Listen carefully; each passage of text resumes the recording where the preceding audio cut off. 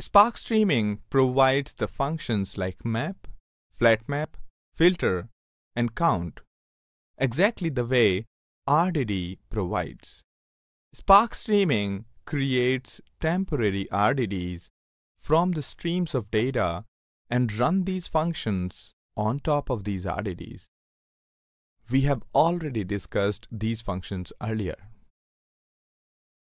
Let us discuss a very important operation, UpdateStateByKey. Why do we need UpdateStateByKey? In the last hands-on on Spark Streaming with Kafka, we just printed word count in the batch interval of 10 seconds.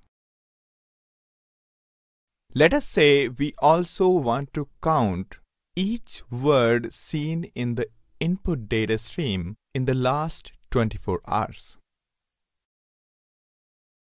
How do we maintain the running count of each word in last 24 hours?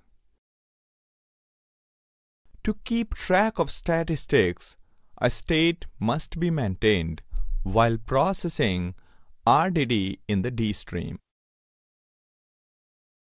If we maintain state for key value pairs, then the data may become too big to fit in the memory on one machine.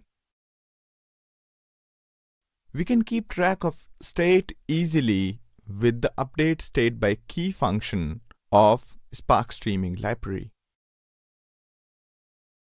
The UpdateStateByKey operation allows us to maintain arbitrary state while continuously updating it with new information.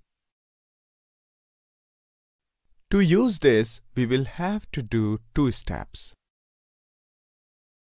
First, define the state. The state can be an arbitrary data type.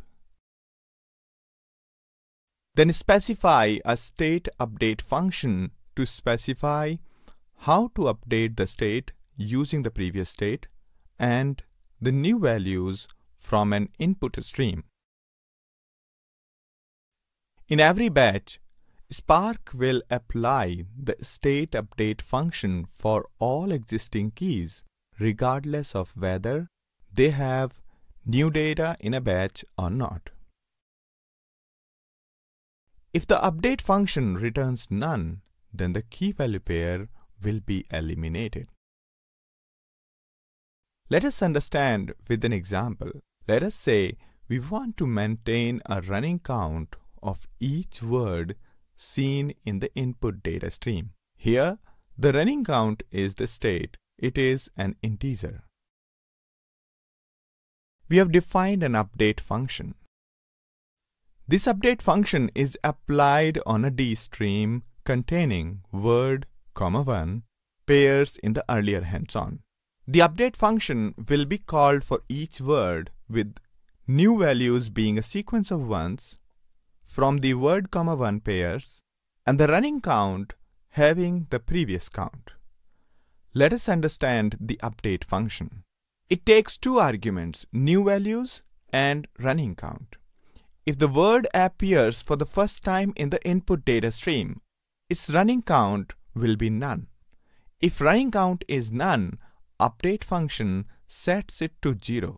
When the same word appears for the second time, new values will have sequences of ones and running count will be 0. It adds the new values to the previous count to get a new count for that word.